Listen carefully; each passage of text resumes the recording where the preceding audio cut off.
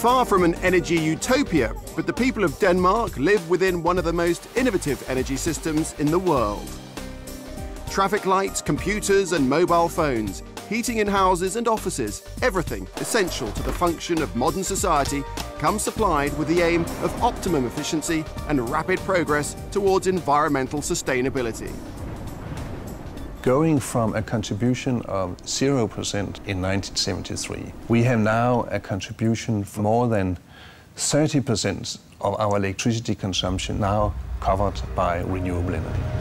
You can make progress a win-win-win situation. You get better energy security, you get better environment, and you make new jobs and new export income. And you have less political dependence on unstable areas.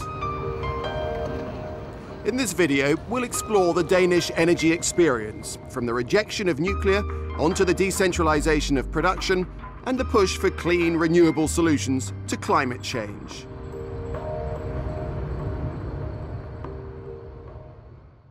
Many of the people that are a little skeptic about what has happened in Denmark, the investments in energy efficiency and in renewable energy, should look at the figures which demonstrate that the Danish economy is booming since 1980.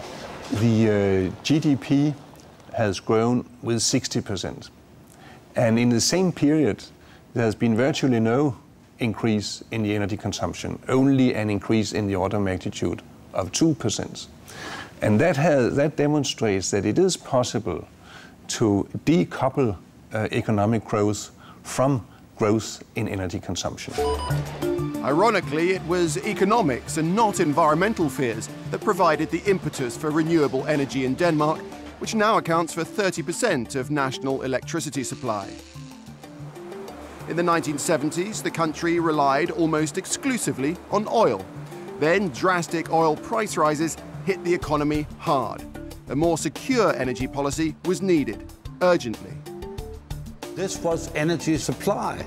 It was not an environmental concern, but now added to the political reasons, the economic reasons, the energy reasons, come climate change, come the rest of it, and then it's very big. And I felt when I was environment and energy minister in Denmark, energy was in fact my most important portfolio. It was sort of the lever for the rest of the environmental policy. That was where we could really make a difference. Wind energy, which is covering today something like 20% of our electricity consumption, which is a figure corresponding to the contribution from nuclear to UK electricity consumption. And the rest of the figure is then coming from biomass, that is burning straw and waste, the two other main sources of the renewable contribution to electricity supply. Nuclear power was, of course, an option, but it was dismissed in the 1980s. There had been a strong anti-nuclear movement in Denmark, and we believe us happy that we didn't use the money for that we consider a technology of the past, but we went for the technologies of the future. Heat and power generation in Denmark still relies substantially on fossil fuels like natural gas and coal. But unlike the coal-burning dinosaurs of Britain, Denmark has optimized efficiency through a system called Combined Heat and Power, or CHP. Most of Britain's power stations burn fossil fuels. The heat is blown away in cooling towers or disappears into our rivers and seas or along transmission wires. By the time it reaches our homes, 2/3 of the energy has been thrown away. That's enough to provide most of the heating and hot water needs of the UK, to say nothing of pointless CO2 emissions. In Denmark, you have smaller and more efficient power stations near to where they're needed. This decentralized energy enables both the heat and the electricity to be used in the local district, more than doubling overall efficiency. 55% of the total electricity production is coming from combined heat and power. And that gives a very strong contribution to the energy efficiency, because the utilization of the fuel content in combined heat and power is at 85%. Renewables like biomass and wind are also major contributors to Danish energy supplies, with wind meeting a fifth of the country's electricity needs. We went from this being, something that only idealists were concerned with, and a few crazy scientists, to a situation as today where 20% of all our power supply comes from wind energy. Not only it's giving us more energy supply security we're using indigenous forces, but it's also given us a strong position in the world energy market. Denmark today is producing something like 40% of all the wind turbines and so forth in the world. And that has given us thousands of new jobs and billions of pounds in export income. On top of that, we have a huge research and development facility, and we are building up factories all over the world. And I think that this is the biggest industrial accomplishment of Denmark in the post-World War II period. One of the major problems in some countries has been convincing communities that turbines are not a blight on the landscape. Here in Denmark, there are many incentives to encourage local ownership. Small groups of turbines, or even individual ones on properties, are a common sight. The advantages of smaller wind farms for the local communities is that if they own them themselves, they also get some of the benefits, and they have made a fairly good personal economy from having a share in a wind farm. Wind turbines fly on the site of a decommissioned nuclear test facility at the Riso Energy Research Laboratories. Here it's recognised the long-term future of wind power lies offshore. I believe that offshore will play a significant part in the future. What we have seen is that the price of offshore wind power by now is higher than onshore. But due to that, we have a much higher production from the offshore wind turbines. It will, to a certain extent, lower the price in the long term. So we need a little more development of offshore wind farms. But when 5-10 years, we will see that the price will get closer to what we have on land by now, and perhaps it even will get cheaper. So Denmark achieves 20% of its energy from wind.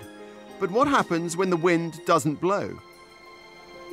We need some power plants that can assist when the wind is not blowing. And especially if we have natural gas combined heat and power plants, they have the possibility of being very flexible.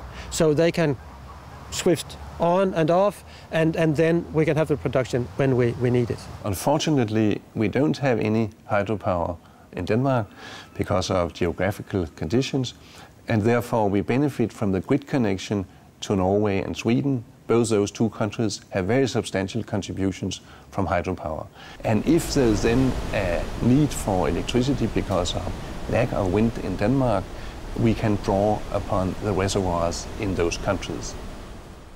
At the Riso labs, scientists are pushing back the boundaries of clean technologies. Here, fuel cell experiments test combustion-free electrochemical power. Developing renewable fuel for cars is also a major research project and could be the next big breakthrough. But traditional biofuels are already here on a big scale. Avedor 2 in Copenhagen is a biomass plant fueled by essentially CO2-neutral straw, wood and plant waste. 3 bales of straw can supply enough heat for a home for a year. Not bad for agricultural waste that may otherwise be burnt in the farmer's field. Currently, 6% of Denmark's total energy consumption is covered by biomass. Heating from biomass is being taken down to a very local level. At the Morthorst eco-village near Aarhus, a community of eco-friendly houses has been built using sustainable materials, and it's home to more than 200 people. We have here a combination of solar heating, which is providing so much hot water so we can turn off heating system during the summer. And the rest of the year we have wood chips from local forests, which we are using in a wood chip boiler to provide the additional heating that we need. The experiences of communities like Morthorst as they bid to create their own clean, sustainable energy will provide crucial lessons. Indeed, across the board, there's much to be learnt from Denmark's approach to a cleaner, efficient energy supply.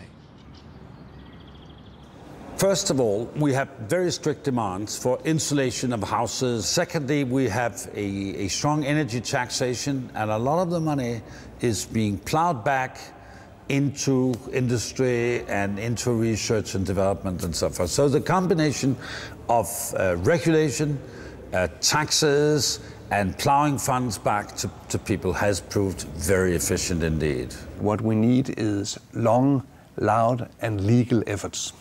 And that means that legal means that it should be based on support from government regulation.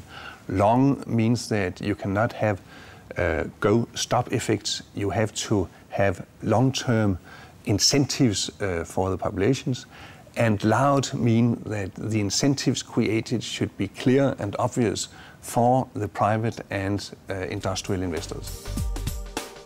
So, is Denmark on track to meet its goals? By 2050, we should have a totally renewable energy system in Denmark.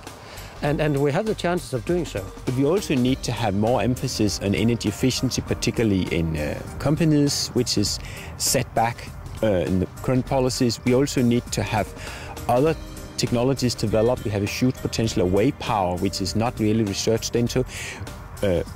And we have a number of other things, additional measures to make it happen.